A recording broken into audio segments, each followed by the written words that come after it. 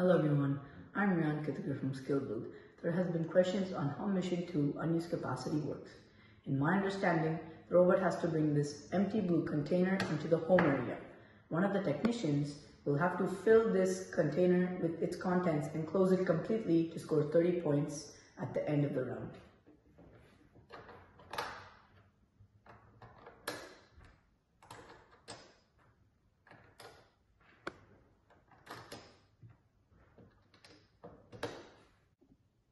I recommend teams to attempt this mission, which takes less than 10 seconds and it scores a quick 30 points at the end of the robot game. I hope you enjoyed this video. Please like and subscribe and hit that notification bell for more upcoming videos on my channel. This is Skill Build, and let's build many skills.